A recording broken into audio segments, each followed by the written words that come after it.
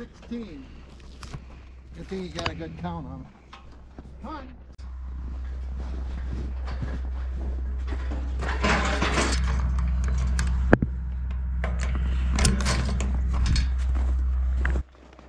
Sorted these two off because they're, what we mean by bagging is they're milk bags.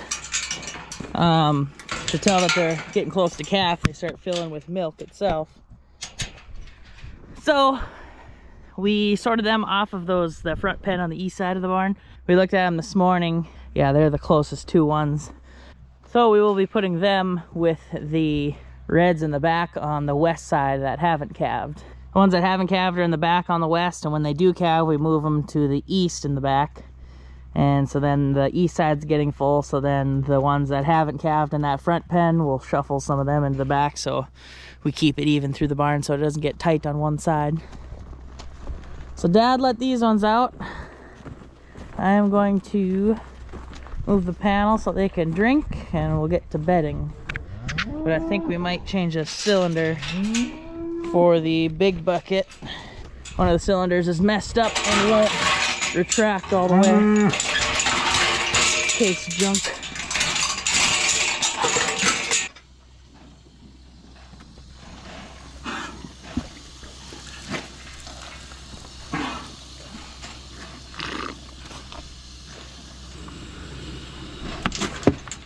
And then for our heifers, we should also put some hay in their feeder today. We'll get to that later.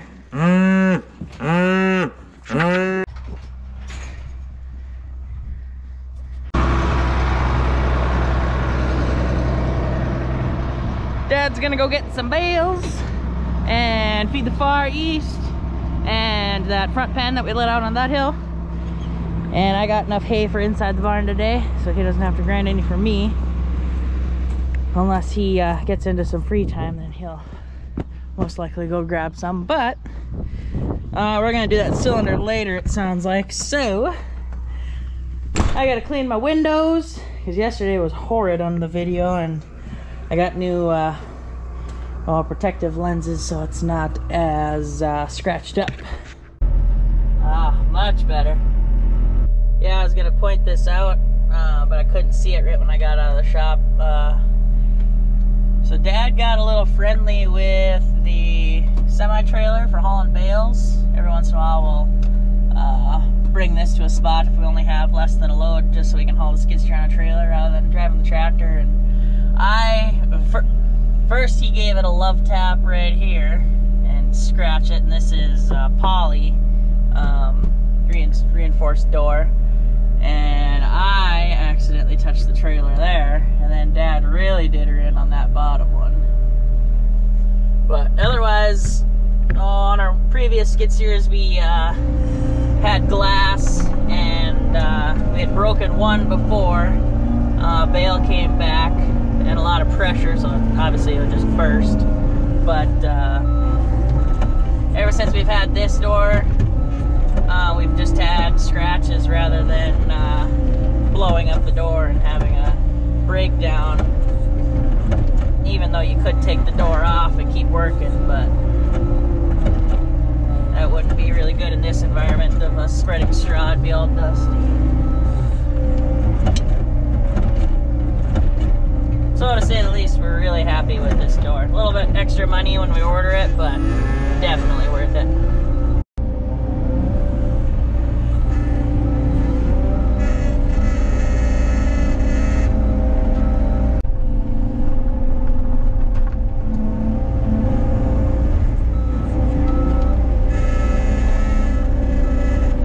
Way better clarity.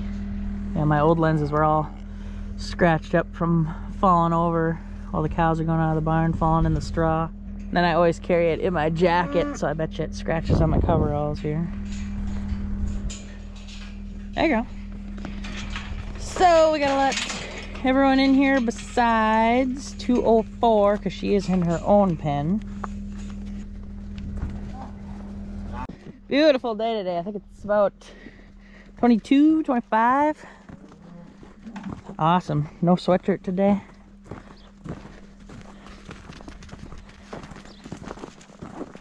There she is. Come on, everybody. Yep.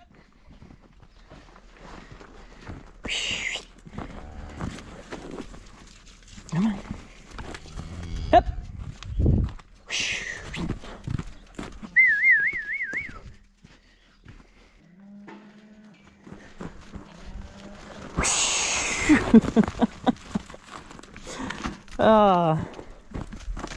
That's the thing with newer calves. Once they get the distance of how far they can go, they instantly know they can run all the way back. So by the time I get the slow ones up to the pen here, the ones that went up to the barn first are already come flying back. I gotta put the camera down here. So we got a couple calves to tag. You get her? There you go. These are those 2 cows that are gonna be swapped into the back. So once we push these calves back, we'll put them in here. So that, when we gotta let these ones out first, and when we let those ones out, we'll let these 2 out to drink also.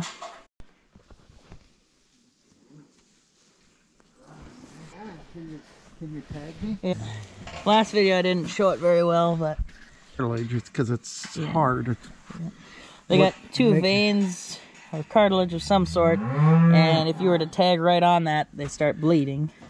Don't know that they'll necessarily die, but it'll make their ear droop. Yeah. So as long as you want to go in between. Yeah. So our tagging point is anywhere right here, and hit my happy medium. Right about there. Perfect. Ah. Oh man.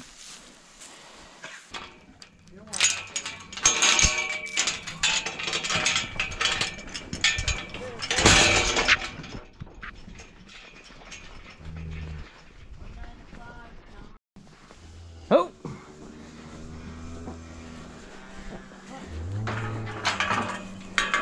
Well, they're already gone. That ain't gonna work.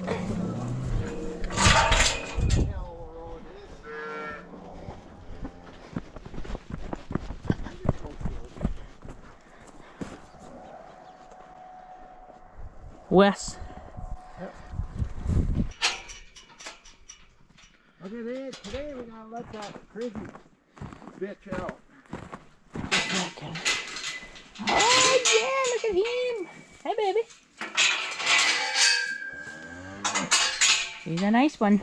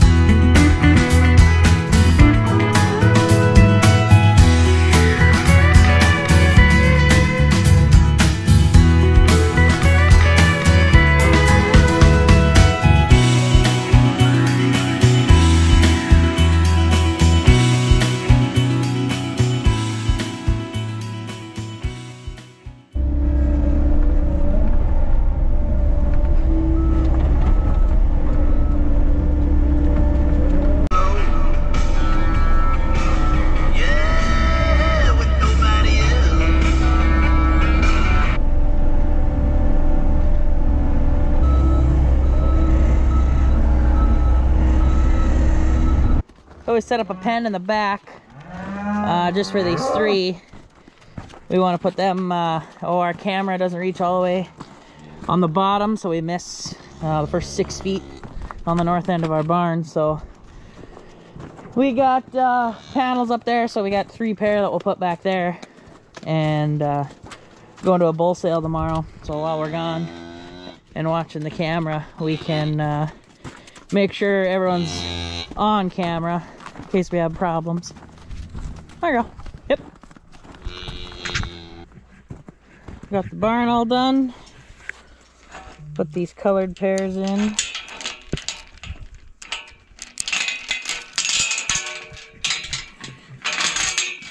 And then I gotta go feed those heifers. while Dad feeds the Far East cows.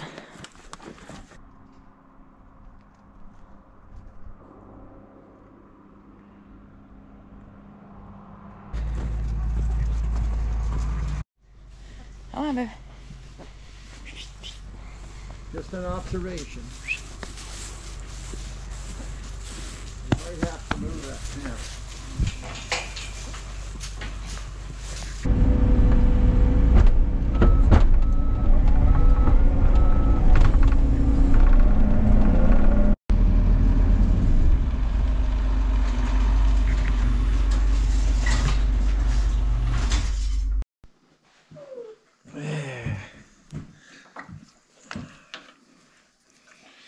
Gannon breaking stuff again. Not. Way too big. 16 maybe? Bingo.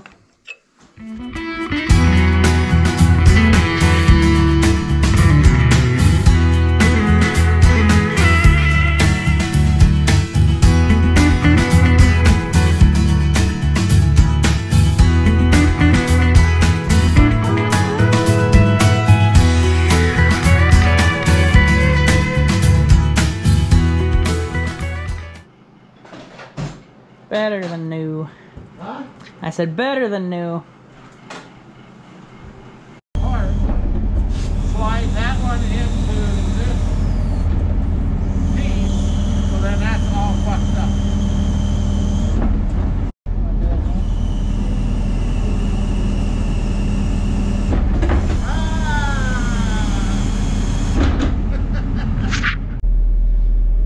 So we got that all snug and back together.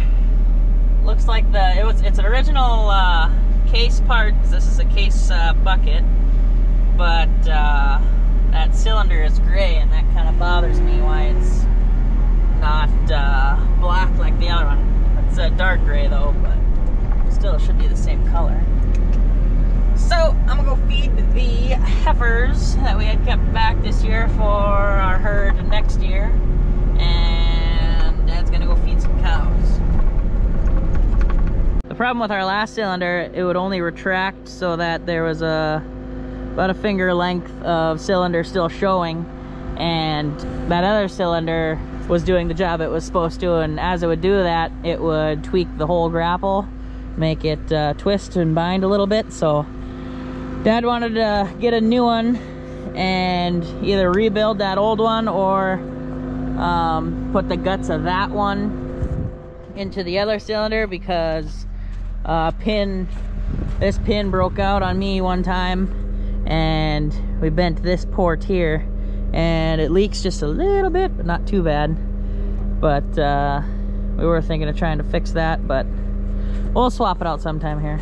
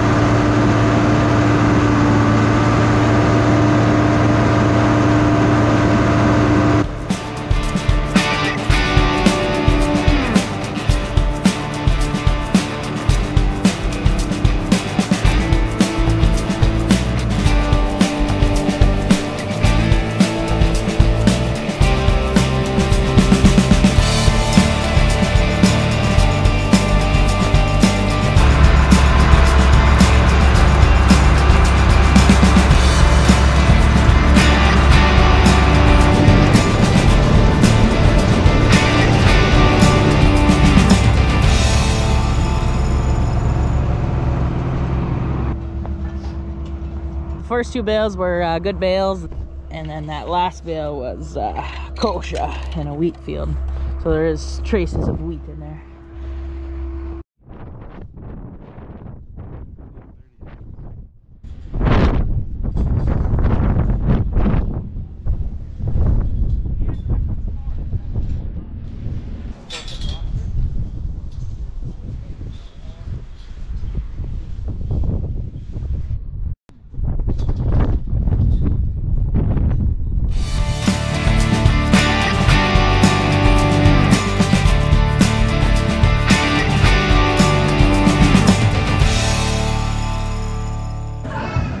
afternoon, ladies and gentlemen. Welcome to Richardson, North Dakota, and the annual Forester Red Angus production sale. Good to be back again this year helping this wonderful family. Been in the Red Angus business as long as anybody in this country, and I think the quality really shows with exceptional length and performance in these cattle. A set of bulls developed with you guys in mind that are going to go out and cover a lot of cows and last a long time. He backs up these cattle as good as anybody in the business, and a set of bulls developed, like I said, with you guys in mind that are going to last forever. So as he takes over, though, let's put our hands together and thank he and the family for all their hospitality and hard work. Give them a round of applause. Here you go, Kevin. We're going to give you a right snappy sale. We'll have you out of here in no time at all. We're going to start with lot one. Let's pop them up on the screen. Let's get underway. 500. I'm 7,500 now. 75. That's 75. 500. 500. Now 3. 2. 5. 7. 4. 45. 45. 500. 500. Now 5,000. Now 5. 500. Over to 5. 5. 5. 55. 5. At 10 down. 500. 500. 500. 10. 5. Anybody else going to go? At 10 down. 500. 500. 500. 10. 5. Yes or no? I sold out. 10,000. 10,000. 500, 3, 2, 5, 35, 500, 500, 500, 7, 7, now 4, 4 for them, 1 to 4, 4 for them, now 2, 40, 50, 40, 50, now 5, and 45, now 7, 7, 5,000.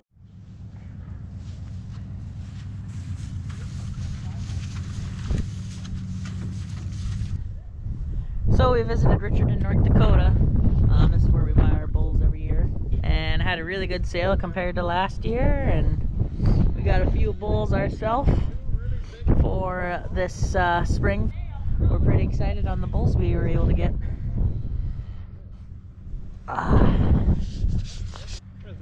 So appreciate you guys watching. Be sure to subscribe, and see you in the next one.